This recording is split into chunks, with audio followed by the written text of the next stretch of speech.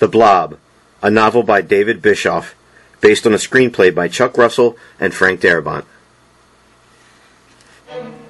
The NASA space program has shown us, with its video coverage and its National Geographic-type photos, just how beautiful the Earth is when viewed from outer space. The object, however, was blind and could not perceive this beauty. At 100 miles up, the gravity well of Earth is a powerful force, and it already had the object in its grip. But the object, having no senses, did not perceive the rapid diminishing of its weightlessness. The object had had a long voyage, but it had no idea of time, or even space. So even as the unseen physical force of gravity began relentlessly tugging it down towards the beginning of the Earth's atmosphere, there was no resistance.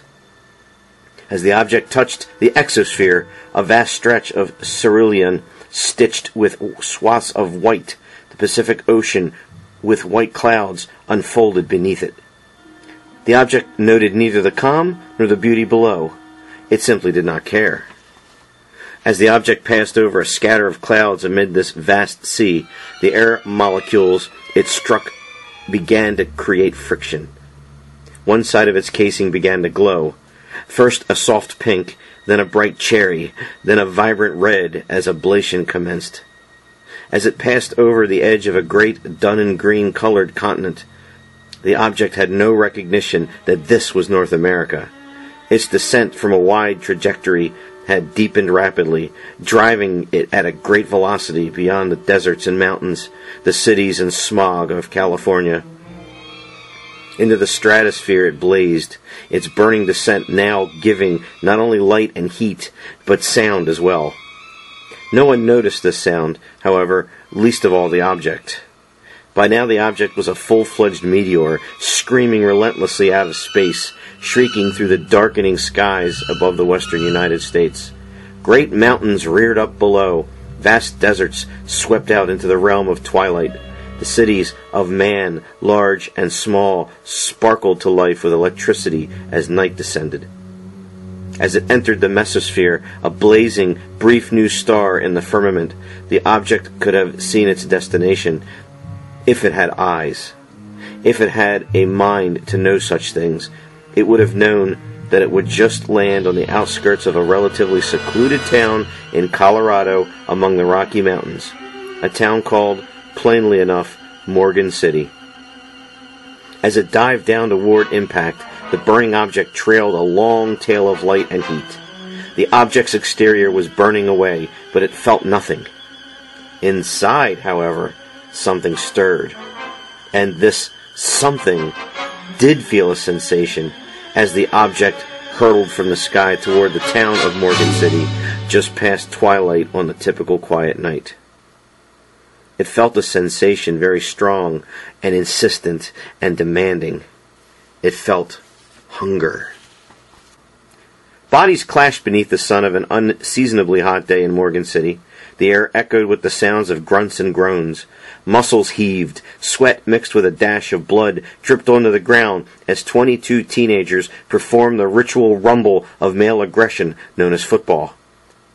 Paul watched from the bench as the Morgan High Hawks battled the Banning High Raccoons. I gotta get more into the game, thought Paul Tyler, knowing that as a wide receiver he was a vital element of play, especially with the score tied at 14-14 in the fourth quarter. I gotta get my spirit up, get the old team gonzo gutsiness singing in the veins. We gotta win this one, he thought to himself, trying to echo in his heart the wild cheers bellowing from the bleachers. We gotta slaughter those raccoons. We gotta go home wearing coonskin caps, damn it. The game was a grudge match. There was nothing that the goons on the Banning High School football squad wanted more than to humiliate the Morgan City High School football team, to chew off their noses and spit them into the dust, to stomp their bodies to bloody bits with their cleats. Paul Tyler knew this. He knew also the game was a playoff, and that the winner of the match would go on to the county championships, something that had eluded Morgan City for more than a decade. But, for the life of him, as he sat on that hard bench, draped in shoulder pads and football jersey, clutching his helmet like a talisman, all he could think about was one of the cheerleaders. And there she was, only 10 feet away, a flash of red and blue and pink thigh. Her name was Meg Penny, and Paul had been watching her do this rah-rah routine all season. But still he couldn't get enough of it. "Go, Hawks, go! Remember the Alamo! Try, Hawks, try! Make the raccoons cry!" they chanted. Incredibly stupid, yes, but that magnificent female body squeezed into that skimpy outfit was nothing to laugh at. Paul especially liked the way her long chestnut hair bounced over her shoulders and back, a curly fall of joy framing an incredibly cute face, and those beautiful deep brown eyes, and the bright pink of her cheeks, the white gleam of her teeth, the way her uniform would ride up over her rump when she performed her cheerleading contortions. And then, wonder of wonders, all of reality seemed to fade away from Paul Tyler. Meg Penny turned, and she smiled at him. Paul turned away, embarrassed that she had caught him staring. He didn't want her to think that the only thing he did was drool over her, the way she bounced around in her cheerleader's garb. Of course, he found her physically attractive, incredibly so, in fact, but he also liked a lot of things about Meg. He liked her spunky personality and her constant sunny optimism. His reverie was broken by a nudge from a teammate. "I'm telling you, man, she wants your bodily fluids." Droplets of water splashed Paul's dirt-smudged face. Annoyed, he turned to the guy sitting next to him, who had just taken a squeeze bottle of water from an ice chest and was busily squirting the cooling stuff all over his grubby face.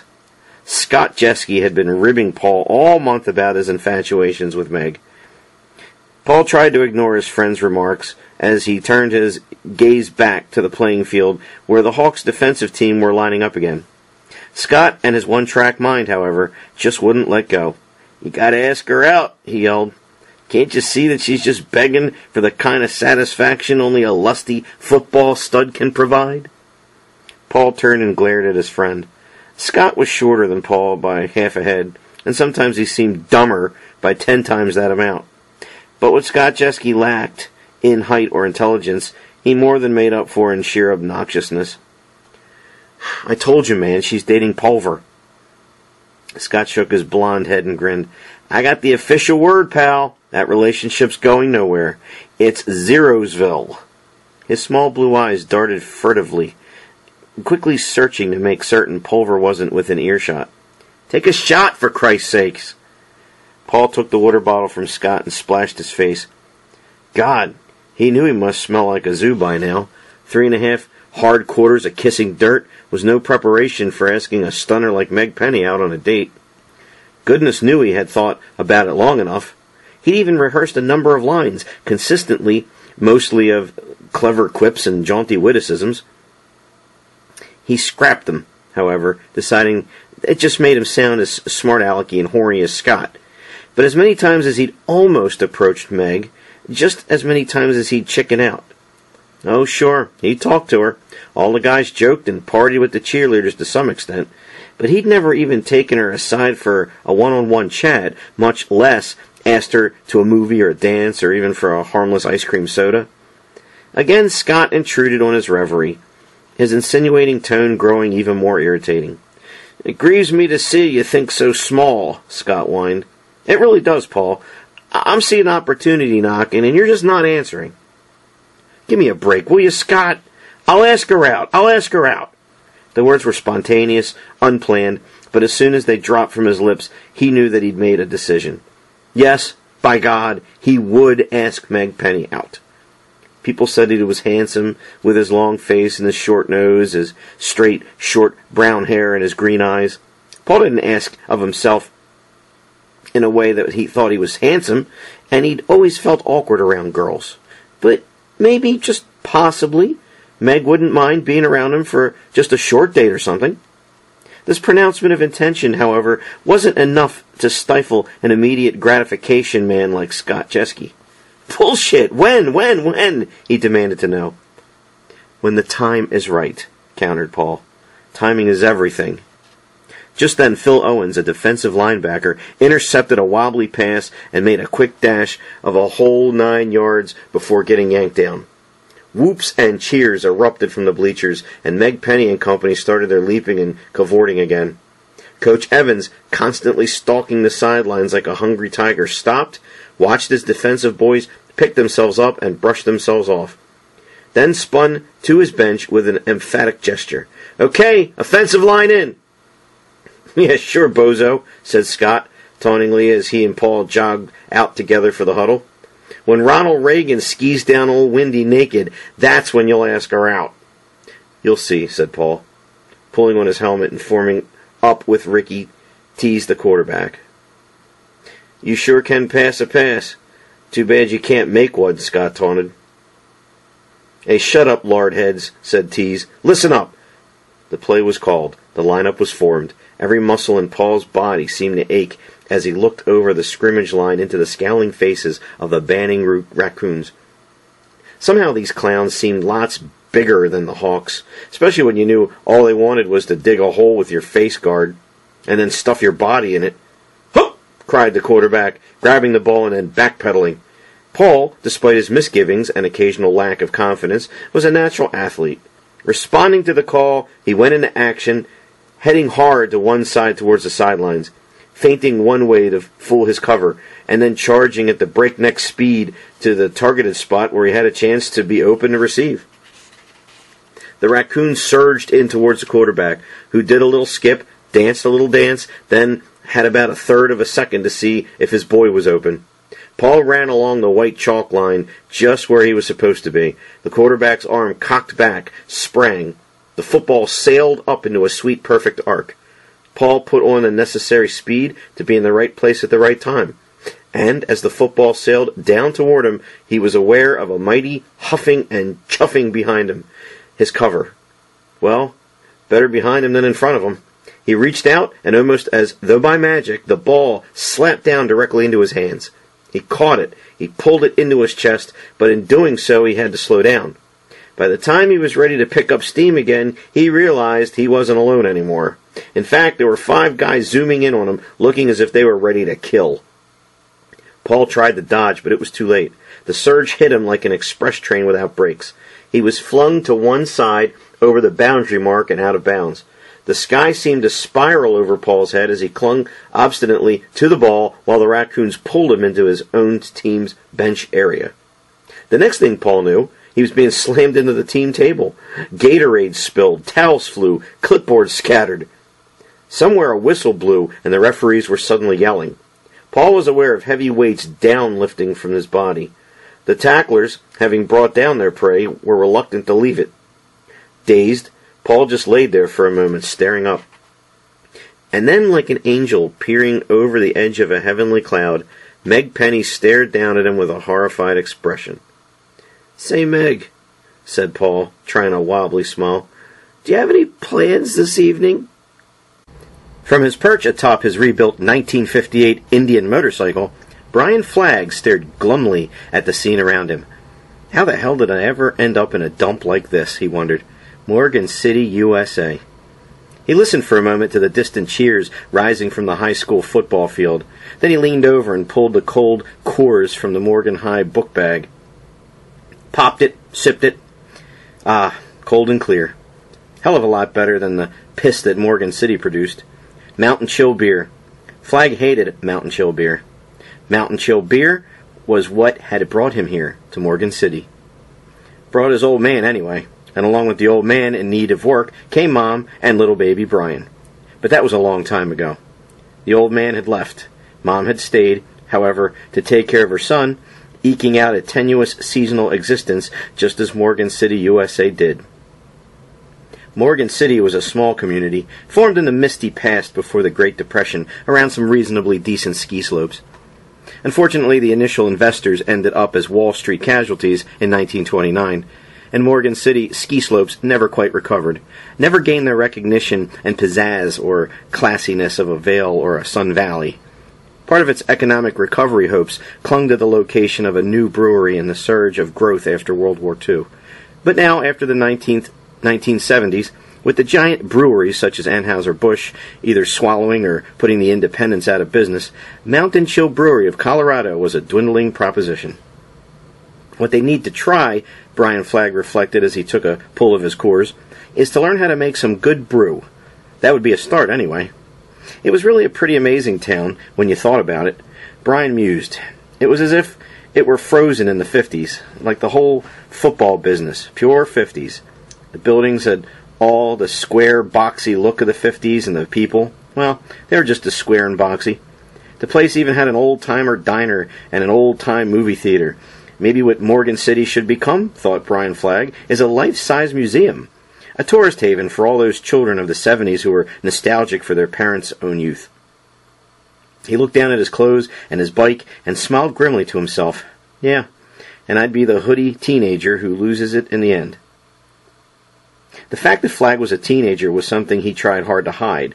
You had to look past that quiet, adult, dark intensity. You need to peer through the shades that always hide his eyes. Only then might you guess that he was actually a hair short of 18. His outfit surely offered no clues to his age. Certainly not the two-tone 40s thrift jacket over the white t-shirt, and not the worn blue jeans, the crepe-soled rockabilly shoes, and the tiny metal stud in one ear. No, these things made Brian Flagg look as if he'd been through a lot more living than one can experience in 18 years, which, of course, was just the effect he wanted. He wondered idly now if all that cheering back at his alma mater meant that the Hawks had scored a touchdown. Not that he cared much. That was behind him. No, mostly what he was concerned about was what lay before him. This riverbed. If he was going to try and jump the mother. It was dry now, more like a ravine than a riverbed.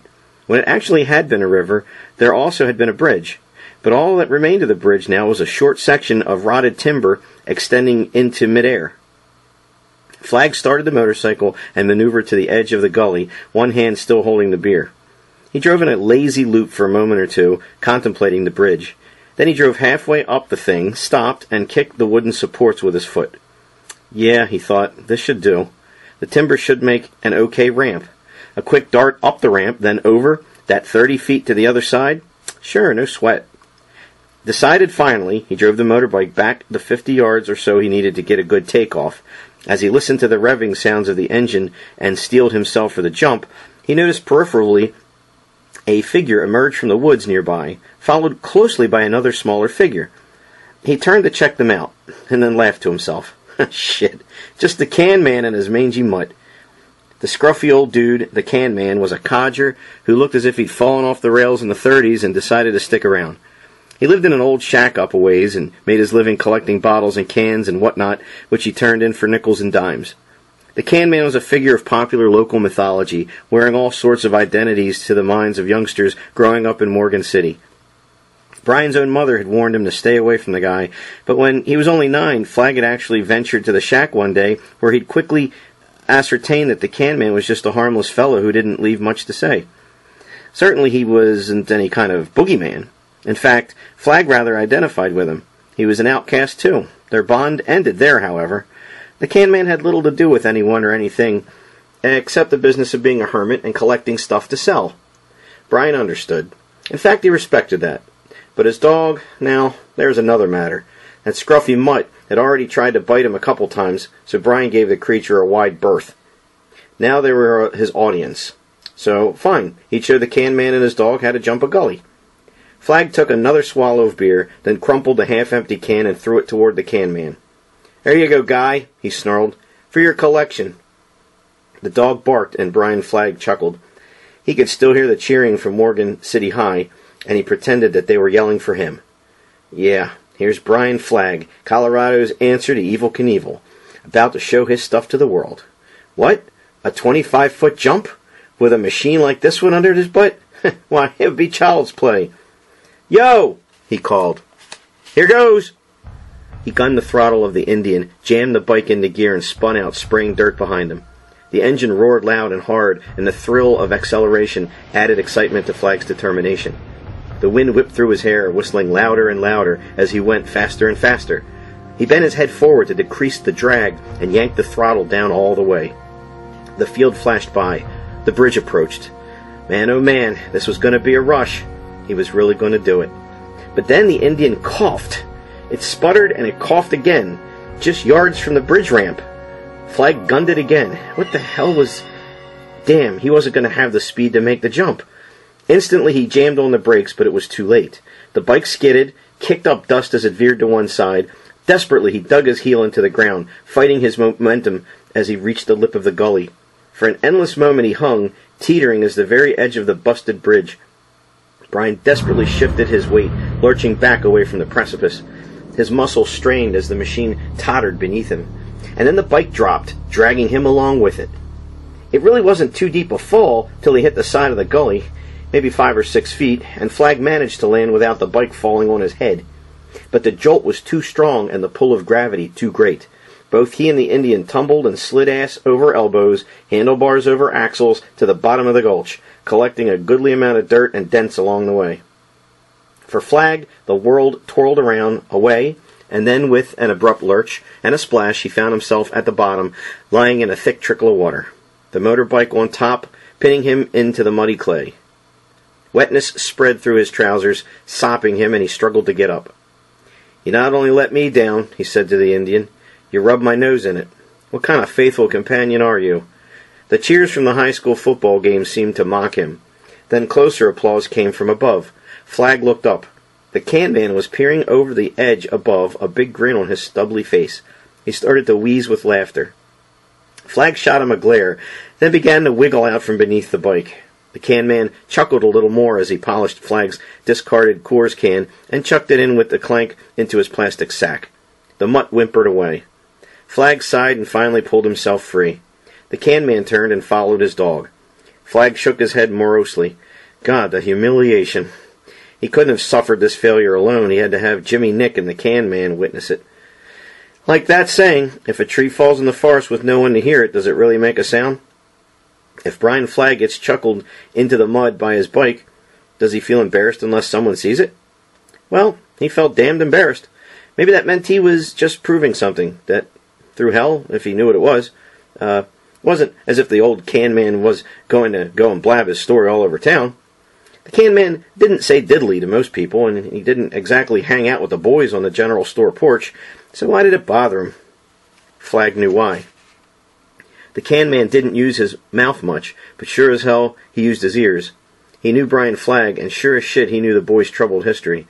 Trouble, trouble, trouble was the theme here, with no happy endings, just a couple of stretches in Juvie Hall getting reformed. The old can man was probably thinking, typical Flag move, trouble. He thinks he's so cool, and he ends up wallowing in a ditch. Brian stood and brushed his pants off. He pulled the bike up and pushed it toward a dry area so it wouldn't get messed up worse. He loved his bike. It was cheap transportation, cheap freedom, and Brian Flag cherished freedom deeply. Now, more than ever since he'd been deprived of it a few times, he just had to work out the kinks, that was all. He'd get it running right again. He was a pretty good mechanic, used to his machine. Still, as he parked the bike, the memory of the can man's derisive clapping and the cheering in the distance lingered in his mind. A low heat of anger simmered deep as he knocked some of the mud off the bike. People could be real jerks, all right. They peg you for something, and then that's what they stick you with. He remembered when he was a kid, he'd hear the whispers behind his back. Hey, that's Josh Flag's boy, isn't it? Like father, like son. Blood will out. Following in Daddy's footsteps. God, that had hurt. All his memories of Joshua Flagg had been good ones, at least up until Joshua Flagg had embezzled that money and skipped town, abandoning son and wife. That was a pain that Flagg didn't think much about, but of course it never really went away. And even since Dad ran off, the whole town had been waiting for him to turn bad too. All Brian had ever wanted was for somebody to know that he was different. He made a few mistakes, sure, and the way he acted, the way he dressed, yeah, maybe it wasn't exactly in the regular social mode of Morgan City, USA, but it was him. It was Brian Flagg, and to hell with them if they couldn't take a joke, right? Damned right. He'd show 'em all. Soon as he could get some money together, get some prospects someplace else, he'd be out of here, leave the stupid little town, dumb old Morgan City with its cheesy ski resort and its watery, gassy beer. He tried to start the bike, but it didn't even sputter. Yeah, he'd be out of here all right. But now, onto his bike. He'd have to get the bike fixed, and working right before he could even think about such a thing. He'd have to get the tools. Reluctantly, Brian left the bike and began to walk to town. Morgan City, USA. It wasn't a name that carried a lot of magic, not like Hollywood, or Miami, or New York. An occasional tourist at the Indian Summit Resort might ask, "Named after J. Pierpont Morgan, right? The multimillionaire? Maybe he started the place, yeah?" The residents, upon hearing such a question, would just smile knowingly and neither nod nor shake their heads. The truth, which they seldom shared, was that Morgan was the name of the trapper who had built a shack there over 100 years ago and had ended up ignoraminously scalped and butchered by the local Indians. Morgan Lodge, a headquarters for hunters, had become Morgan Resort in the early 20s. The town that grew up to house the people who worked at Morgan Resort became Morgan City. But in truth it remained a town, marooned in the middle of the country, clinging desperately to the past with a vague hope for the future, but mostly just happy to eke out a present. Morgan City had all the prerequisites of a classic American town. There was a weather-beaten post office, a pseudo-colonial town hall, an American Legion building that desperately needed a paint job, a pseudo-Gothic high school, and a ticky-tacky box of an elementary school. And, of course, there were clusters of suburban houses strewn around, each built in whatever cheap style predominated in the decade of their creation. But the single enduring symbol of an earlier innocence, of a period of hope and prosperity, as well as the cornerstone of its social life, to say nothing of its gustatory tradition, was the town diner. The Tick-Tock Diner was built in the late 40s in the classic roadside Pullman design, as though poised and ready to be hitched up to some train and make a streamlined exit at any moment. It was the 50s, however, that had left its stamp on the place when Tandy Rumpyard had bought it and called it Tick-Tock after the garish neon clock sign he'd purchased in Denver at a bankruptcy sale. Even today, Elvis songs still play on the jukebox and echoed against the dinner's metal walls. The whole place smelled of years' worth of malteds and cheeseburgers. A cemetery of cracked linoleum and dulled metal, the Tick-Tock might have been a monument to nostalgic memories of better days if the owner had cared to polish it up a bit, take out the patched orange booth seats and remortar some of the tile. But why should he? Morgan City was just too busy just hanging on to care much about nostalgia. It was too busy using the Tick-Tock Diner as a place to eat and meet, to think in terms of its history and style. And they all did use it, from the oldest resident to the youngest, each agreeing you could say what you wanted about the grease and the pall, but the Tick-Tock still managed to brew the best coffee in town. Sheriff Herb Geller certainly thought so. It was his kind of coffee, all right, not that battery acid stuff at the local McDonald's. This coffee was thick and rich, dark and deep, with a smooth taste and no afterbite. And they served it with real cream, too. Well, half and half, close enough. The sheriff half-turned on the creaky old metal stool that sat at part of the row in front of the counter. He looked into the afternoon light, and then he looked back at his coffee in its chipped cup, and then he looked over to where Fran Hewitt sat, dreamily watching the convection heat rise from the macadam parking lot. The sheriff was dying to make some conversation with the lady, and coffee, he supposed, was about as good as any subject to start. "Coffee's even better than usual," said Sheriff Geller, easing his girth a little closer to the counter. Fran looked over at him, her eyebrows raised. She didn't seem at all annoyed, but he'd interrupted her daydreaming. "Pardon me, Herb? I said I'd like this coffee any day over that battery acid they dredge up over at McDonald's." "Yeah, it ain't bad, is it?" Fran was a handsome lady, in her 30s, with a kind of resignation hanging on her that signified she'd been waiting on tables all her life so far, and expected to be waiting on tables the rest of her years. Still, she kept herself looking good, and had a touch of sass to her that Herb found appealing. "You want some more?" she asked. "Sure do." She poured him some more coffee, and the steam and rich, nutty flavor rose up in the hot breath from the stained ceramic cup. "You're an obstinate fella, Herb. Everybody else who comes in here is sucking up the iced tea on a scorcher like today, and you're sticking to your coffee." He was about to respond to that when a pair of telephone linemen barged through into the diner and plopped into a booth. "Pardon me, Herb. Ma bell rings," said Fran, pulling a couple of menus from a rack and going around to serve the men. Herb took a stainless steel metal creamer from its spot by the salt and pepper and poured himself some into the coffee. Steam rose and clouds swirled in the liquid as he looked at the coffee. Hell, he thought, why am I drinking hot coffee on a day like this? Fran came back and he immediately waved at her. You know, I'm one stubborn son of a bitch. You're right. Give me an iced tea, Fran. She smiled, filled a glass with ice and poured. Good, I suppose you've guessed it, the manager's given me a healthy commission on iced tea today. Geller laughed as he took the iced tea.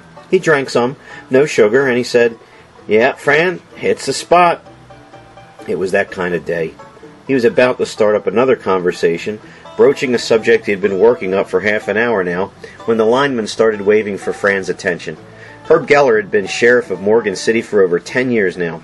Before that, he'd been a police officer in Denver, accepting a job as a cop in the small town when he got sick of dealing with big city stuff and just wanted to get away. When Sheriff Patterson had thrown in the towel and retired, Herb Geller had been in the exact right spot to run for sheriff. He liked the job. He really did. It wasn't just that he liked being a big fish in a little pond. He had honestly grown to care about this town and its people, to sympathize with their problems. They were people just like people everywhere, and the fact that they had to hang on to just a little harder than most to keep their town alive appealed to Geller. Trouble was, here he sat, a good 3 years past the big 4-0, and his wife Abby was long gone. She said she couldn't stand it here, that she missed Denver, so she moved back and got hitched up to some other cop. And now Herb Geller was sitting tired of just dating the pretty snow bunnies that showed up for winter vacations. Now he was looking around for someone steady. And then just last year, Fran Hewitt showed up. She was with some guy at the time, but now he was gone. Herb had started noticing her right away, but at first Fran had seemed about as friendly as a rattlesnake. She wouldn't go out with nobody, but lately she was getting friendlier, smiling at him and talking. Then it was his turn to get nervous and tongue-tied. It was one thing to chase ladies who were eager for a holiday romance, ladies you probably would never see again.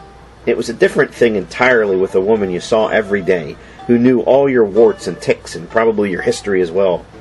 So now he was really thinking hard about putting it out on the line, thinking about finally asking Fran Hewitt out. He drained half the cold glass, thinking about what to say. As Fran stepped behind the counter and slapped the order onto the ledge of the window between the serving area and the kitchen, Geller groped in his mind for another conversation starter. That's the biggest order of the whole hour I've been here, he said.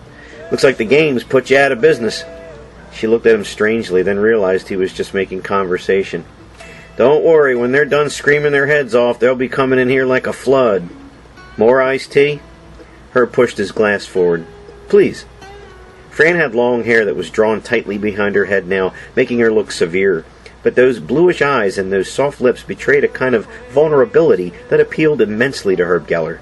That made him really want to know about this lady.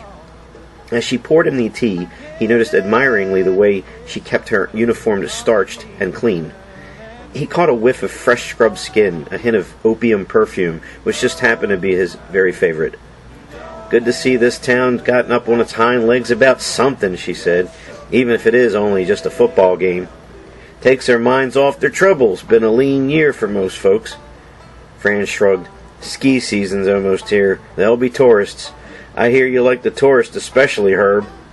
Before he could comment, she grabbed his plate, which held the remnants of his tuna on whole wheat. You done with this? Yeah. Cripes, he thought. So she'd heard about him and the ski ladies. That figured. This wasn't a big town, and it was only to be expected that the sheriff's sexual activity would get talked about. Still, her comment did put a bit of a crimp in his confidence. He had been planning on playing himself as a shy and lonely guy, both of which he really and truly was down deep. But with his reputation, it sure didn't look like it. The truth was he didn't really mind much getting rejected by ladies he didn't especially care about. Experience showed that about 1 in 7 would say yes anyway. But when you did care... the hell with it, he thought. Get on with it, Geller. You know, Fran, he said, they got a new band out at the Tin Palace tonight. The Spurs. Country and Western, so they say. Is that right? Fran turned, but her expression stayed blank. Supposed to be pretty good. That's nice. You like country music? Herb continued, not knowing what else to say. Then she seemed to get it. She leveled her gaze at him, really looking at him for the first time all day. "Herb, are you asking me out?" Herb stammered for a moment. Well, yeah, I guess I am." Suddenly it was Fran's turn to be flustered, and Herb Geller couldn't tell why. He had a bad feeling, though, as she scribbled out his check, her back towards him. "I don't know," she said suddenly. "I'm stuck here pretty late. Gotta make a living, you know." Uh-oh, here comes the excuses. Herb knew a gentle letdown when he heard it, and he didn't have to hear any more. Feelings sinking a bit, he tried to bow out gracefully. "Yeah, it must be pretty tough to get away." Suddenly a commotion sounded from outside. Both Herb and Fran shifted their gaze to the street, viewed through the diner's window. What they saw was a horde of high school students, streaming banners and making noise, descending upon the diner. "We won!" was the cry. "We beat him, Fran!" yelped a girl in glasses. She flung open the door and entered, bringing in the noise inside with her. "We won 21-14. "Oh shit," said Fran. She turned, bent down, and hollered into the kitchen. "George, here they come!" The teenagers poured in, sweaty and wide-eyed, whooping and waving, turning the whole diner into instant chaos. Herb shook his head at the sight. He pulled out his wallet to pay, took out one of his cards, and handed it to Fran along with a $5 bill. "If you ever get a little time to yourself, there's my number down at the station," he said. "Oh, and keep the change." Hardly acknowledging this, Fran just grabbed the money and the card, stuffing both into her pocket. She went off to deal with the babbling teenagers at the counter. "Okay, one at a time," she yelled. Bemused, Herb looked down at the receipt she had handed him. Below the addition, words were jotted. "I'm off at 11 o'clock, they read. A rush of relief and happiness flooded Herb Geller. Not a rejection after all. He had a date. A real, genuine, maybe this might lead to something date. He stuffed the check behind his ticket book, squared his shoulders, straightened his gun and holster, and sauntered off to his cruiser, feeling proud and happy. The teenagers just ignored him. The old pickup truck grumbled and squeaked to a halt right next to the Tick-Tock diner. Brian Flagg jumped out of the back, slapping the battered blue side of the cab. "Thanks for the ride," he said to the man in the baseball cap behind the wheel. "No problem, fellas. Stay good." Brian winked, and the pickup truck roared away, leaving behind a rooster tail of dust. "Gotta see Moss Woolsey," thought Brian. "He'll help me out. I gotta get my bike fixed before dark, and Moss is my only hope." Brian Flagg started up the road toward Moss's place, past the Tick-Tock. Too bad he didn't have time for a Coke or something. He could use one. Still, with that horde of his classmates inside there, the Tick-Tock scene was not exactly one that he cared to make today. Just then Sheriff Geller walked out of the diner, easily the last man that Brian Flagg wanted to see right now. Or forever, for that matter. Luckily, Geller didn't seem to notice him, but just slid into its bubble top and gunned the engine. Flagg picked up a little speed, skipped over to the sidewalk, and faded into the shadows of a hardware store's awning. He turned his back, pretending to admire the hammers and chisels on display in the front window. Sheriff Geller was the guy who'd put Flagg on ice twice, and he was not the sort that Brian Flagg cared to make idle chit-chat with. The black and white Lincoln eased along the road behind him, and Flagg could almost sense it stopping. Oh, shit. "Flagg? Congratulations!" cried that too familiar voice. Brian Flagg turned. "Congratulations for what?" he asked in a surly tone. "Here you got a birthday coming up. No more Juvie Hall. Right?" "You got that right, Sheriff," Brian said. "You bet," said the sheriff, stabbing a finger at him. "Next time you fuck up, you're in the majors."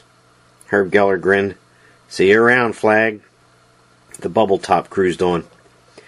Flagg sighed. Geller would like that.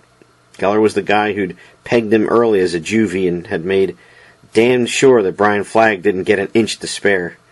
That was why, when Brian Flagg had been caught at something even slightly unlawful, in this case fooling around in the brewery with some guys, guzzling some free beer in the middle of the night, the proverbial book had been thrown at him.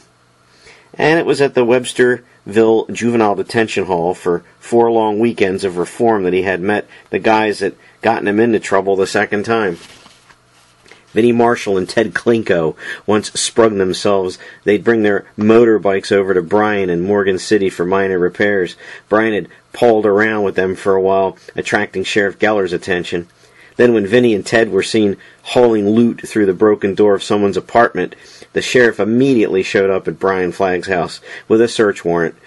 Unfortunately for Brian, the guys had stashed a few stolen articles in the shed in his backyard. Equally unfortunate, the shed was the place where he kept a small bag of marijuana as well. They never caught Marshall and Klinko, at least not around these parts, but they did put Brian back in Juvie Hall for his summer vacation. It wasn't like he didn't expect it, though. Maintaining his hard veneer, Flagg had always cultivated the rougher crowd. If you've ever had been a gang in Morgan City, Flagg had belonged to it. That it had been a play gang consisting only of a bunch of kids who liked to pretend to be tough meant nothing to the local authorities. Brian Flagg looked like a hood, therefore he was a hood, and like any potential troublemaker, he could be squashed. The earlier the better. Flagg knew he shouldn't complain too much. He had played the role, and at least it gave him an identity, when he liked a hell of a lot more than those white bread sorts who were the general run of Morgan City youth. And it wasn't like he didn't have friends here. He thought he headed towards a sign labeled Moss's Repair Shop. There were some folks around who liked him. Moss Woolsey was a friend, and Brian knew he could count on Moss helping him get his wheels back on the road. Flagg sauntered across the street and went into the grimy cinder-block garage. Ah, the smell of old tires and oil, of gasoline and elbow grease. Flagg smiled at the familiar aroma. It was this garage that, with the help of Moss, he had fine-tuned his mechanic skills. It was there that he had learned the heavy-duty, by-the-seat-of-your-pants mechanical stuff, like how to strip an old engine, clean it, put it back together with second-hand parts, and then stick it into a car shell it wasn't designed for. As soon as he reached the legal age, Flagg fully intended to get into serious drag car stuff. Right now, though, a motorcycle would have to do. As he strode in, Flagg saw Moss bent over, wrenching away at the engine of a large snowcat. On the cat's door was the logo, Indian Summit Ski Resort. "Yo, Moss," said Flagg. "Que pasa, buddy? I see you fooled the resort people again. Make 'em think you can fix this thing. Way to go." The muscular middle-aged black man lifted his head and peered at Flagg. A thick, soggy cigar protruded from his mouth. "Yeah, it's a ritual, ain't it?" Moss said, surveying his visitor and reacting with a flinch. "You look like hell, man." Flagg looked down at himself. He was dusty, disheveled, and still wet. He ran a hand through his usually well-cared-for hair and found that it was a mess as well. He struck a pose and said, "Hey, it's a fashion statement." Moss grunted. The only statement them clothes got to make is I look like hell." Flagg didn't want to bother his friend while he was busy, so he made his pitch immediately. "So, Moss, my bike's sitting out at Elkins Grove. Can I borrow your ratchet set?" Moss took the cigar from his mouth. When Moss took the cigar from his mouth, that meant he had something important to say. "You kidding me? The Summit's got me overhauling 6 fucking skidoos, 3 snowcats, and 2 flatbed snowmakers by Monday." Flagg shook his head and looked back out at the bright sunlight. "What's the hurry? Must be 90 degrees out." Moss chuckled. Apparently deciding it was time for a break, he strode over to one of the flatbed snowmakers he alluded to. There was a 6-pack sticking out of a pile of man-made snow on the lip of the thing, and Moss took one of the bottles and tossed it to Flagg. He took another for himself, opened it, and took a pull. "Just Indian summer out there, boy." Another pull, a shake of his cigar, out toward the mountains. "Before you know it, winter will come tear-assing through this town with no apologies. Fall ain't nothing but a rumor around these parts." Using the edge of a steel locker, Flagg knocked the cap off his beer bottle. "Come on, barely pissed snow the last couple of years. This whole town's ready to fold." Moss looked troubled by that remark. "This year's going to be different." "Is that right?" "Take my word, you're going to wish your piece of shit excuse for a motorcycle was one of these sweet little rigs." He patted the side of one of the snowcats. It wasn't a brand new snowcat by any means, but it had been kept polished. Its big front skin looked good, and its fuselage was shiny and ready. "I'll put on chains," said Flagg. "What about the ratchet, Moss?" Moss shook his head and went back to work on the engine. Flagg had been afraid of this. He and Moss were still pals, but it was true that it was Flagg who was always asking for favors. and there was no question that Moss had not forgotten the joyride Brian took last month in a Porsche that Moss had been fixing in his shop, a ride taken totally without permission. The car came back with no dents, but Moss had been furious. "What if the sheriff had caught you, man?" he had yelled. "My ass would have been in the same crack as yours. There's a $35,000 piece of machinery there, Brian. I could have gotten into a shitload of trouble with the owner if you'd even have scratched that thing." Flag didn't blame Moss for being angry, but he really needed those ratchets now. The bike's motor just needed some adjustments, some tightening, that's all. It was an old thing that Flag and Moss had put together themselves, and you couldn't blame it if it conked out once in a while. Still, Flag owed his friend. Maybe he could offer a recompense. "All right, maybe if I put in some hours for you over the weekend," he said. "Maybe that would lighten things up." Moss sighed. "There's 12 ratchets in that set. 12. And they better all be there when I get it back, too." Flag grinned. He went over to the tool bench to where he knew the ratchet set was, gathered it up, rolling it into his cloth sleeve and sticking it into his jacket pocket. "Thanks, Moss," he said. "I owe you one." "Mm-hmm," Moss grunted. "You owe me 2 damn many." Flag said goodbye and strode out, eager to fix his bike and wrap his legs around freedom once again. In the mountains, the light at dusk has a curious, otherworldly quality. It seems to bend around the slopes, filling valleys with soft shadows. It is a beautiful time of day, and tonight the sunset was especially beautiful. The Can Man, however, didn't give a damn about sunsets. Not tonight or any night. He was too busy. He had his job to attend to, and a working man didn't have time to stare at the mountains and watch the sun go down. It had been a good haul today, the Can Man thought as he picked through the batch in his canvas sack. There was a Budweiser can, a Miller Draft can, and a Coors can. In fact, the very one that punk kid had tossed before he made the kamikaze motorcycle run into the gully. What was that guy's name? The Can Man wondered, as he sorted the various brands. Oh yeah, Flag. Brian Flag. Guy that came poking around all the time when he was younger, trying to make conversation. Probably trying to learn the can trade, trying to dip into the Can Man's business. Well, the punk wouldn't steal any of his tricks of trade, not from Jimmy Nick, the Can Man. Tricks like the one he was about to perform. The Can Man lifted his cracked work boot. Strapped to the bottom of the boot was the ancient rusty iron skillet the Can Man had imported from a junkyard in Denver when he came out here. In the waning twilight, he studiously inspected the arrangement of the cans, making sure they were lined up so. He aimed, then pushed down hard. Vroom! Metal against metal, the skillet mashed down on the perfectly arranged cans, flattening them. The Can Man moved his foot and checked his handiwork. Yep, just right. Now, on the old low stump, instead of 3 cans, there were 3 flat circles. They were easier to carry this way, and the boys down at the recycler center liked them that way. They liked them so much, in fact, that they gave the Can Man an extra quarter a pound. Now, his skillet secret was one he wouldn't share with anyone. After all, there were only so many cans to go around in Morgan City, and the Can Man had dibs on them all. He chuckled as he stared at the flattened cans. "Couldn't," he said. Then he looked over at Nixon, his dog. "You gotta do it right, Tricky Dicky, or they won't pay you that extra quarter."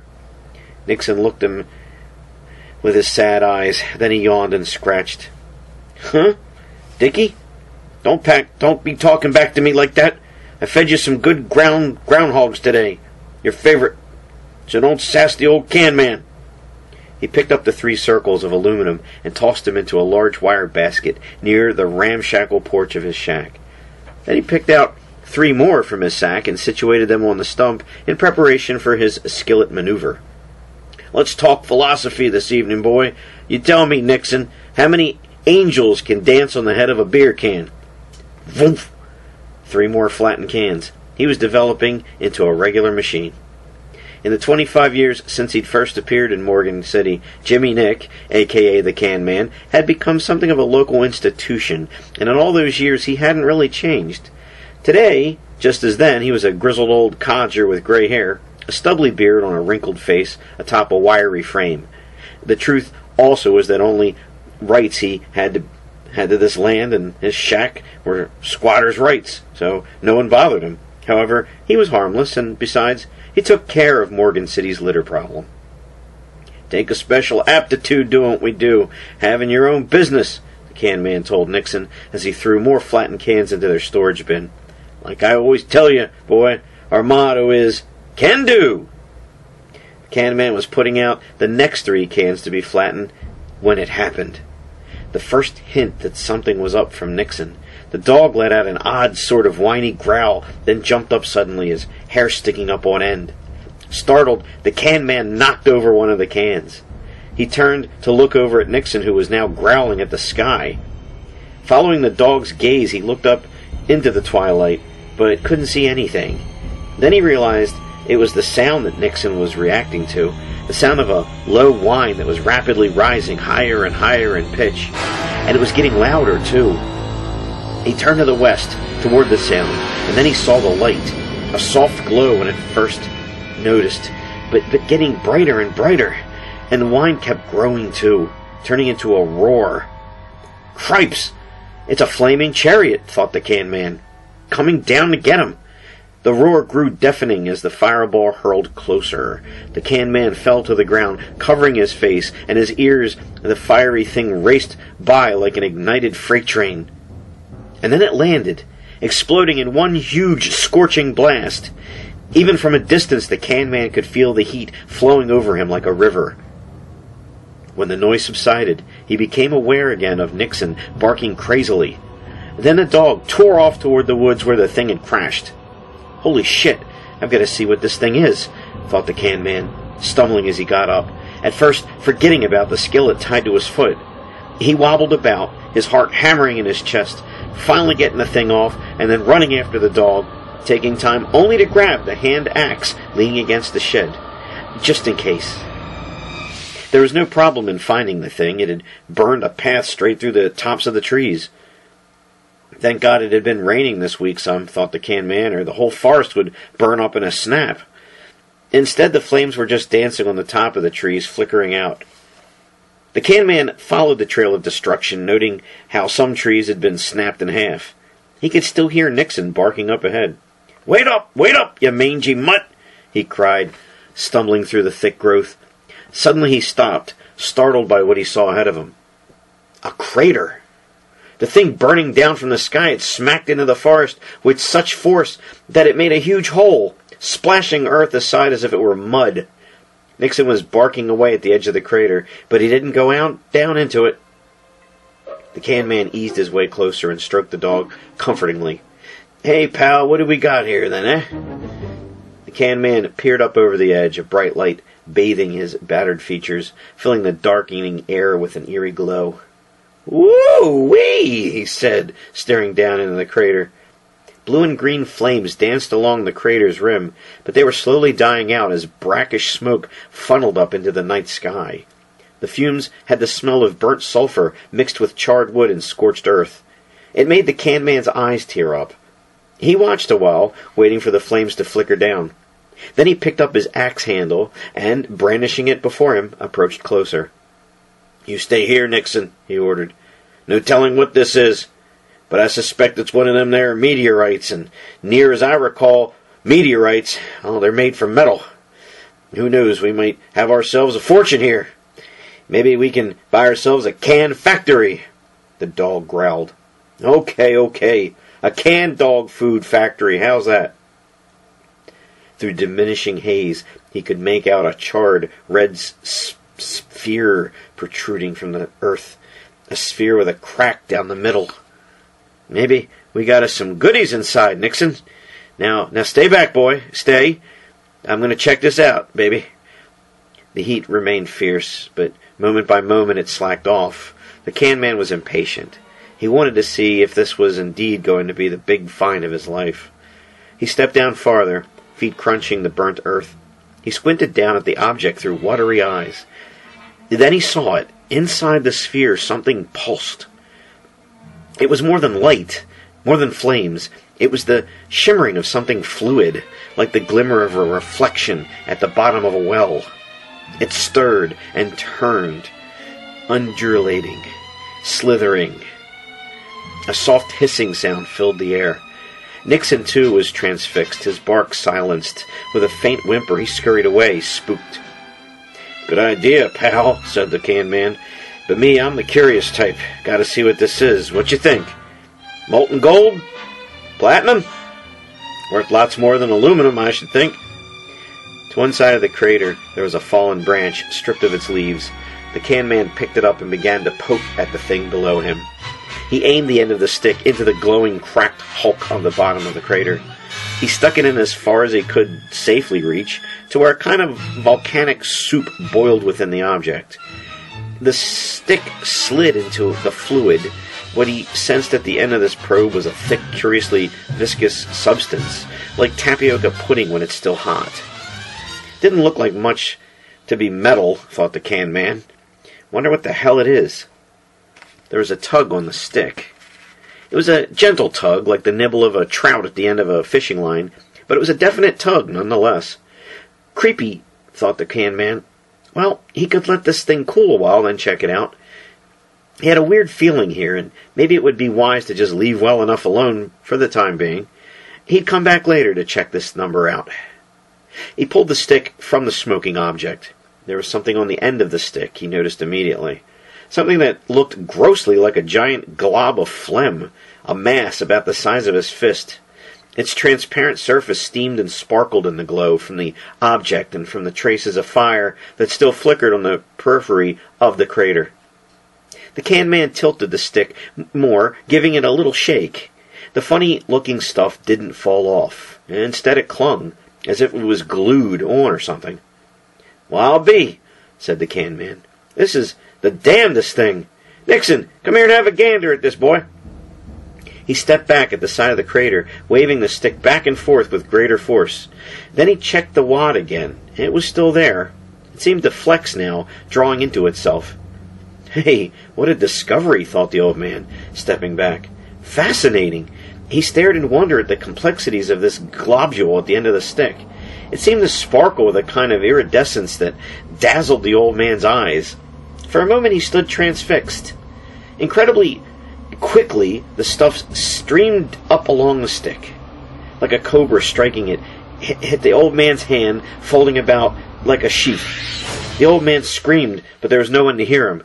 He let go of the stick, but it was too late. The blob of stuff was now attached to him, fully wrapped around his hand, all the way up to the wrist. The can man stared down at the thing in horror. His hand started to tingle, to itch, and then it felt as if it were on fire.